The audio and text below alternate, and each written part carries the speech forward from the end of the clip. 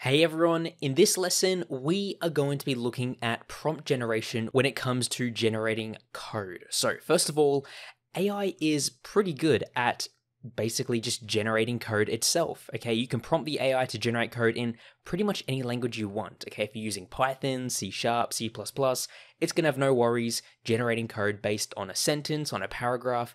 You could even upload an entire document describing every single aspect and it will go ahead and generate the code for you. So let's look at some examples. So first of all, we can say write a Python script to do the following, and we have one sentence and it basically just says load in an image, extract a color palette, and log to the console 5 color hex codes, okay?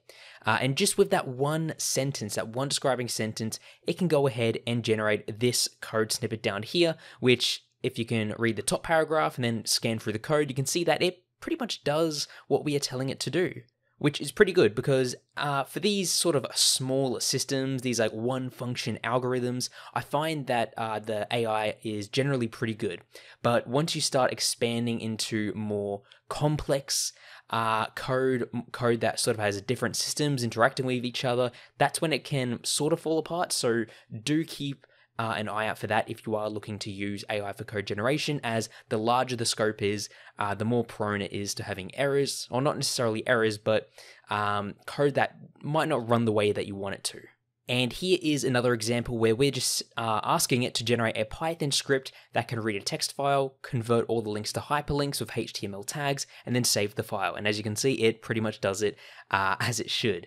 Now, as well as generating the code itself, the AI can also be used to basically input data into code. So for example, here I have a data set with basically a username and points, and I want to basically put this inside of a dictionary inside of Python. Now I could go ahead, copy and pasting each one, or write an entire script to read the file, but if you're just testing something out, you might want to just quickly generate something, and AI is really good at doing that. So here I have a data set, and I'm basically just asking to initialize a Python dictionary with the following values. Okay, so we have the username as the key and the points as the value.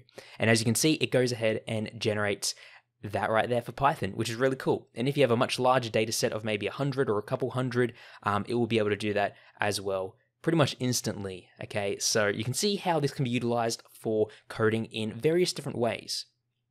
And another one of those ways is for commenting, okay? When we're coding, we like to add comments to our code to remind ourselves on what different aspects of the code are.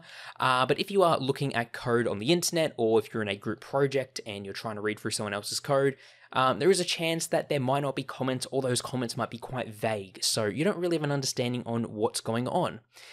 So what the AI models are really good at is understanding code. And this can be done by asking it to add in comments. So here we have a section of code that we are pasting into the prompt, and we are basically asking it to add comments that a beginner will understand. And it will go ahead and add comments to pretty much every line, okay, giving us quite an in-depth view of what this Python script does. So if you're learning a language, this can also be really good, as it can give you a pretty good understanding of the flow of the code as well as the structure. Okay, now as well as comments, the AI has quite a wide range of different programming languages that it knows of, okay? And this is really good if you want to look at converting between languages, okay? You might find a code snippet for something that you really like in JavaScript, but you want to use it in Python and you can't really find a good substitute. So instead of having to be proficient in both languages, you can instead ask the AI to convert from one language to another. And as you can see here, I'm basically asking the AI to convert this code from Python to C#. And as you can see, it will go ahead and do it right there. Now, I do recommend that you read through the code afterwards, as it's not entirely going to be an expert at converting between languages. And just like I mentioned before with the code generation, the larger in scope the code is, then the more prone to issues it may be, okay? The script we have right here is pretty small. It's only one function basically, and it's going to pretty much convert it one-to-one with no errors. But again, like I said, if you have multiple scripts, multiple classes, each interacting with each other, then there are going to be some cases where generating that code is going to result in issues, and converting it between two languages may also be an issue, okay? Depending on the languages that you are converting between. Going from Python to C# is not really an issue, but if, for example, you want to convert between a language that might have a different structure, you might want to convert from, for example, one language that is object-orientated to one that isn't, that will probably have a lot more issues and is definitely something you need to keep an eye out for. But for small things like this, AI is great, and it is going to result in scripts that pretty much run smoothly, and it is able to understand them just fine.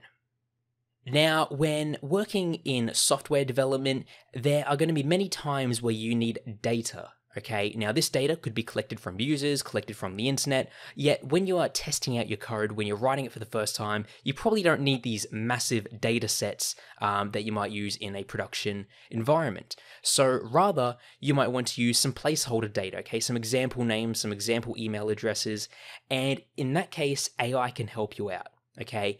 Pretty much what we can do is we could just say, generate a 15 record CSV file with this placeholder data. We want a username, password, and email address. And it will go ahead and generate a CSV file with those fields added, which is great, okay? So you can see how this could be really good at just quickly generating some data for you to use in your programs to test things out. Now, as well as generating random data such as this, okay, it's randomly generating names, emails, passwords, we can also ask it to basically pull information from the internet in a way like this, okay? We can say, initialize a Python dictionary for each country in Europe with the value representing that country's population. Now, if we were to do this by hand, it would take a very, very long time. We'd have to search each country, look at their population, and add it to the dictionary. Whereas with this, we can use an AI model which has quite a wide range of knowledge on all sort of fields. It has access to the internet, and it can basically spit something out like this in a matter of seconds, okay? So as you can see here, it has created a Europe population dictionary with the country as the key and the population as the value. And then we can use this in our program however we wish. And you could maybe take it one step further and say, okay, I want a dictionary now for the entire world's population for each and every country, okay? By hand, that would take forever, but with AI, you can speed that up tremendously. So that is a look at how we can use AI to help us out with code generation.